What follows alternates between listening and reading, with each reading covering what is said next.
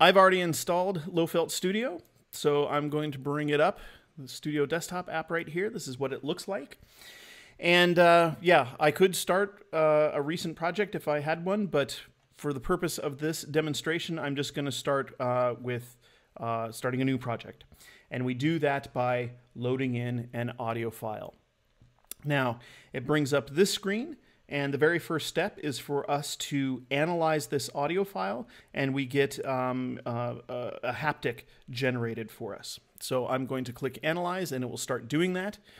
Now, even if your intention is just to create a haptic, like if you're making a game where you don't expect to have any sounds, but you want haptics included, it's still a lot faster to just take a sound that represents the feeling that you want, drop it into here, and get this initial haptic created, and then fine-tune it as you wish, rather than trying to create one from scratch. I mean, you can't even do that. So always start from audio. The results are going to be much better, and you'll get the results a lot quicker.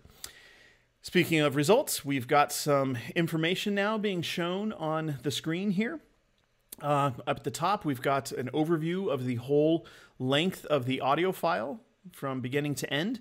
And then down in the bottom larger area here, we have a detail of that view. So I can scroll around and zoom in pretty closely if I need to create any really fine edits.